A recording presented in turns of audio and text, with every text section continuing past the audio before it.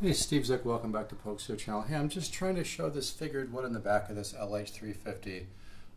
Like I've said in many videos, when there's a little bit of figured wood, they always seem to sound better to me and have a better acoustic sound, which also translates into a nicer electric sound. But you can see it's got a little bit of flame there in the middle, and then down here it has these kind of, I said V before, but I meant to say U patterns, where the wood kind of goes, I'm not sure if you can see, but the wood kind of goes like this, and it's got several different layers of that.